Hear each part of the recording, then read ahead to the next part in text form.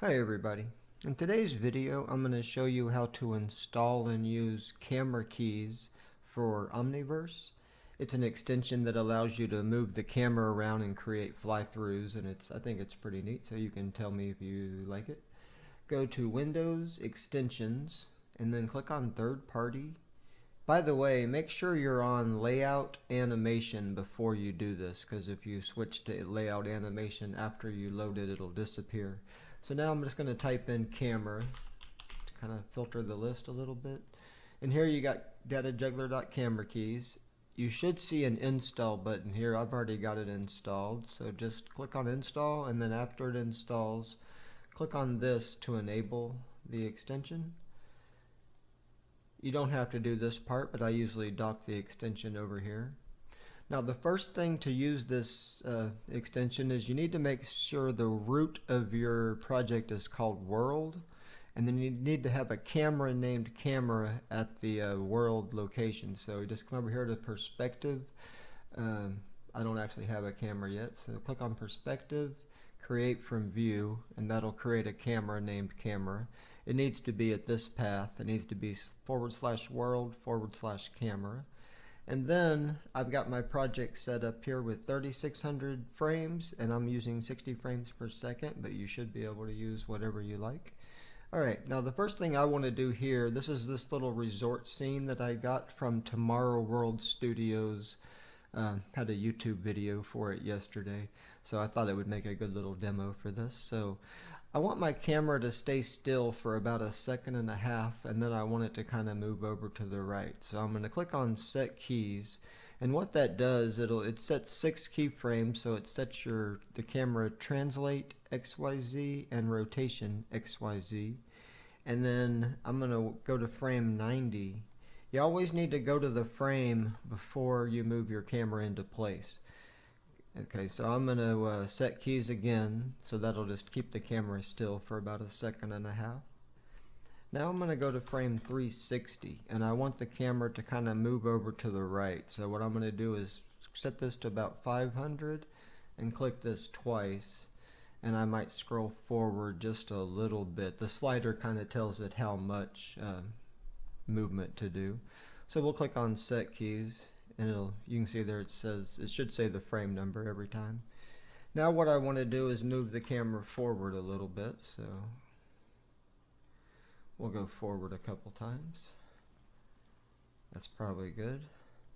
And now I want to make this turn, and I will tell you sometimes Omniverse wants to spin the camera the wrong way, but I'll show you how to fix it if it happens. So I'm going to go to about frame, we'll go to 960, and I'm going to make this turn, and I happen to know that Z is what spins the camera, so I'm going to spin my camera. I should have done 90 degrees, so I'm going to go to about 85 there, just to kind of get my camera.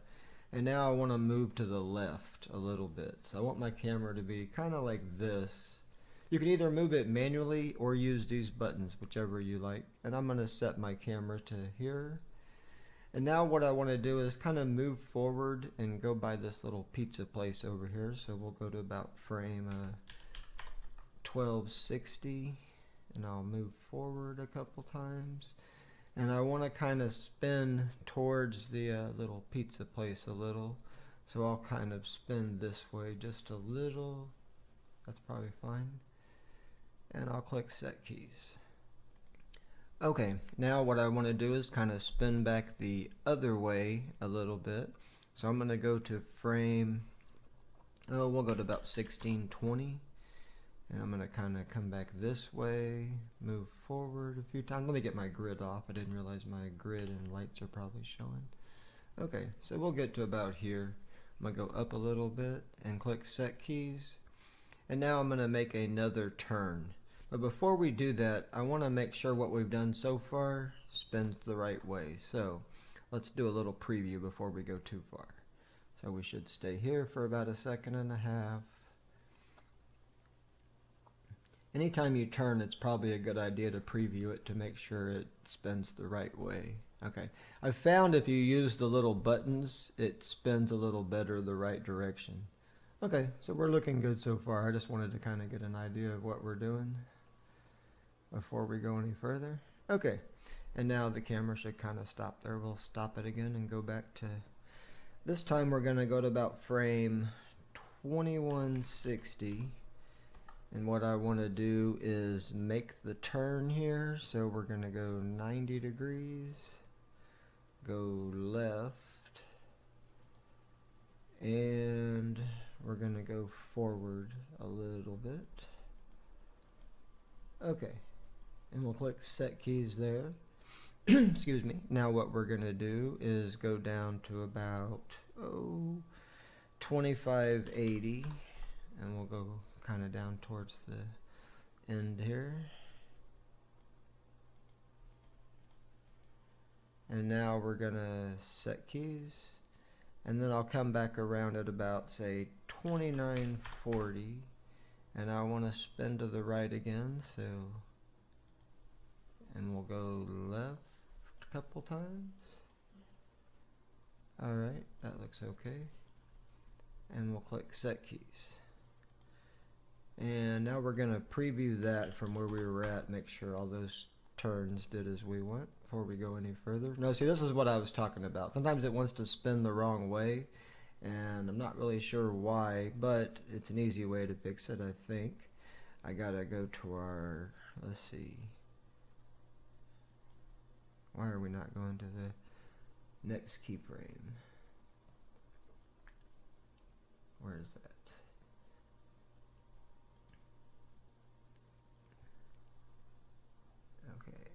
I think I need to be on 2160 is where we were at here.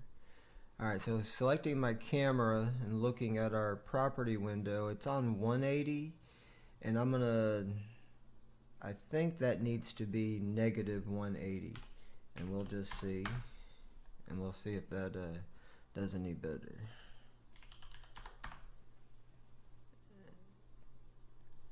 Alright, okay. So that was, sometimes I don't really know why. I think Omniverse just looking for the nearest one to that. Okay, now it's doing it again. So we're going to go to our next frame, which I believe was around 2540, I think was it. And then the no, that was 2580, sorry. No, it was a multiple of 60. Alright, and that had the camera, let's see. Okay, it's back to 180 again. That needs to be negative 180. So, alright, I'll try that again. I'll go here and go set key. And now we'll go to 2940. And I think that needs to be negative 90. Wait. That's not, it needs to be negative 270 is my guess, and we'll see. We'll play it back from 1600. So trying to see if there's a way I can figure that out, but it's kind of I guess I'd have to keep track of where it was before. Okay, let me select this so we're not, okay, so that seems to fix one so far, and let's see if it fixes this one. Okay. So, I mean, it works. It's just a little bit tricky to just kind of remember where your keyframes are. And then now we'll finish this out. Pausing the wrong thing. I paused my screen recorder.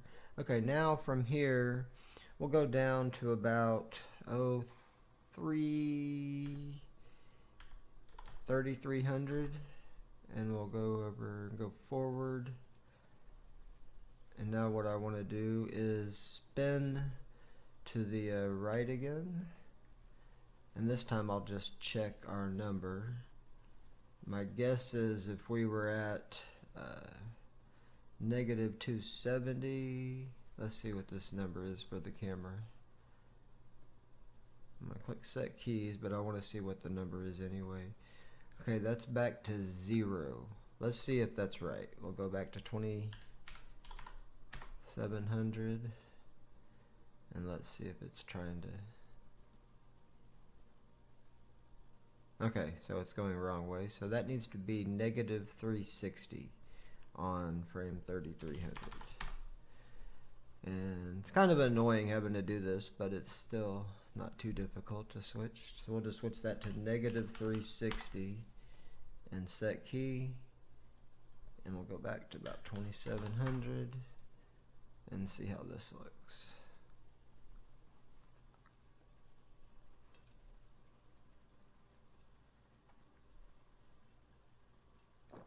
Okay, that's right though.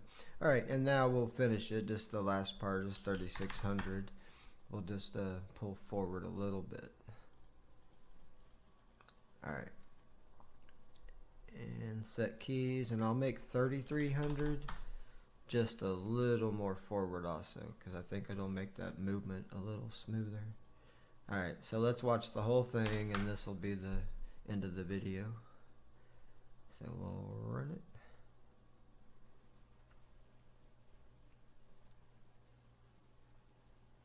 And by the way, thanks to Matty from NVidia, Matty Codes, he wrote the math for the camera moving forward, which showed me how to do the back and left and right. So kudos to him, because without that, that wouldn't exist more than likely. He helped me with a lot actually.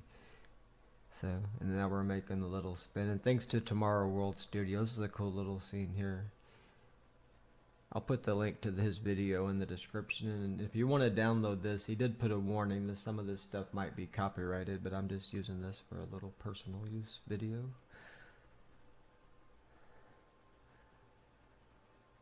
Alright, and now we're kind of just cutting through there. Kind of could have did that a little smoother, but now we just end up going forward. So I think it's useful for creating little fly-throughs and stuff, but I'll stop our little thing.